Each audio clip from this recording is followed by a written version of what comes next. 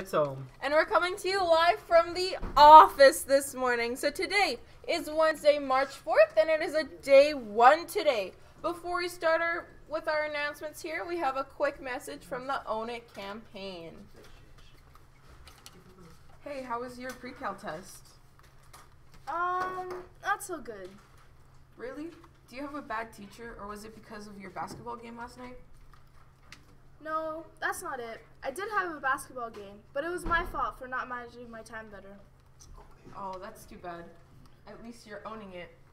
Own it! Thanks for that, guys. So, another quick PSA from Caleb.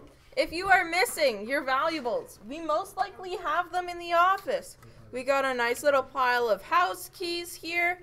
We also have a car key that was found in Miss B's room on Monday, March 2nd. So if you're missing that, come down and we got it. A key knob, debit cards, Pago card, glasses, you name it, we got it. So come down and collect your stuff. So, just a quick reminder that there will be no Booster Juice smoothie sales today, but don't worry because you can still purchase your vouchers for only $5.50 in the tunnel at lunch today. And if you need help with your application to university, the guidance counselors are inviting all grade 12 students who have questions or need help with completing university applications to attend this registration help session. So this is on March 11th at lunch in room 13. And if you have any questions or you sadly can't make the meeting there, don't worry because you can always see Miss Matthew in student services. Friday, March 6th is the last day to get your French stories, poems, photography, and art submitted to the magazine Literaire. Email your submissions to milesmagazinelit@outlook.com. The Indigenous Club meets today at lunch in room 33 to continue working on our dream catchers. They're taking shapes and promise to be beautiful. See you there. A reminder to Glow Club. Hand in your permission forms for our trip next Monday to Miss Evans or Miss Matthew in Student Services. And there's a very short but important Key Club meeting at lunch today in room 4. Good job. So this year, MMC will be attending the Rotary Career Symposium on Tuesday, March 17th, 2020. That's this year, hopefully.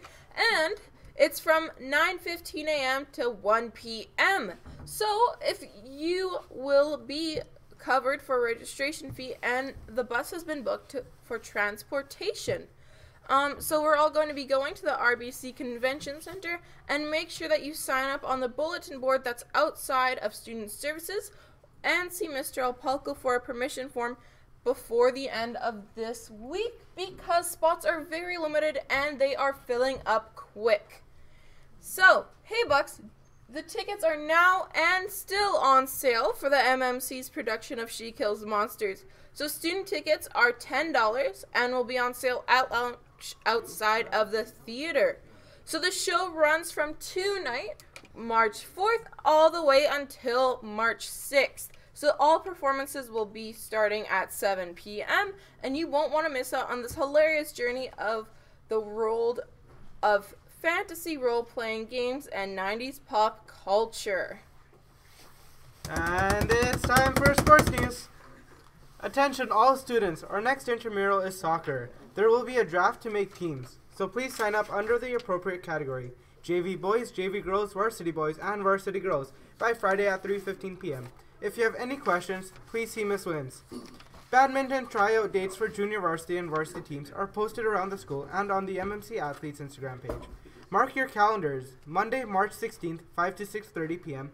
is the first varsity tryout, and Wednesday, March 18th, is the first junior varsity tryout. Please see Mr. Gani if you have any questions.